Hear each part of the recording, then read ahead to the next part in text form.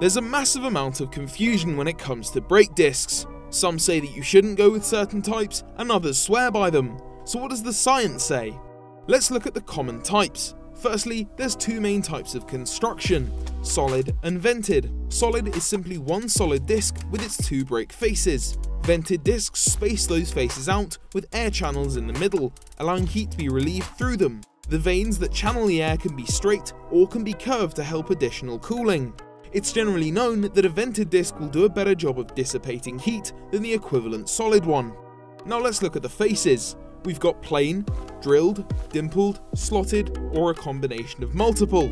Plain discs have nothing on their faces. Most standard car manufacturers run these as they provide the maximum surface area possible, they're cheap, and they're reliable. Drilled discs were an answer to a problem that would arrive when brakes were being used hard.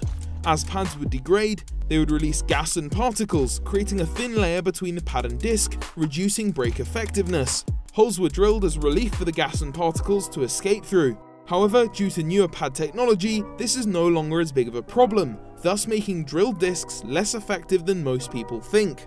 Add to that, the holes in the disc can mean that temperatures are not distributed evenly around the disc, causing peaks and temperature spikes, making a drilled disc more prone to cracking when used under hard conditions.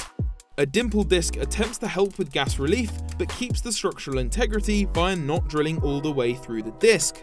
Instead, the dimples help to catch the pad gases but evenly spread the heat.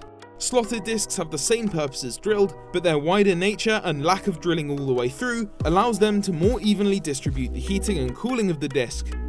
There are many different ways discs can be slotted, with each having their own benefits.